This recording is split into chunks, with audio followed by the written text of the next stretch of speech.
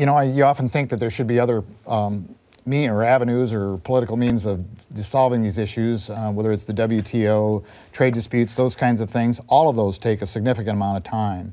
It seems to have been the practice of this administration to, you know, call people out on the table up front and negotiate later. Maybe that tactic will work, but believe me, it's a very uncomfortable time for those of us that are involved. Mr. Hill, what is an American president supposed to do? I mean, the Chinese have been stealing intellectual property from this country for years. There's no quarrel arguing about that. Yeah. What other things could a president do? I think there's lots of options other than a trade war. Yeah.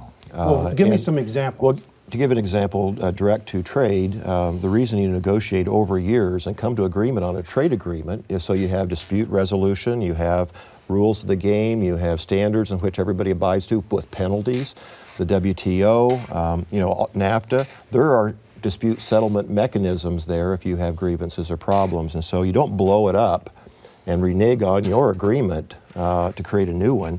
Actually, you go back to the original agreement and go through the process. And I really think a little bit of a mistake that may have been made. I mean, agriculture has been the #1 sector of this economy that's helped offset the trade deficit. And yet we become an easy target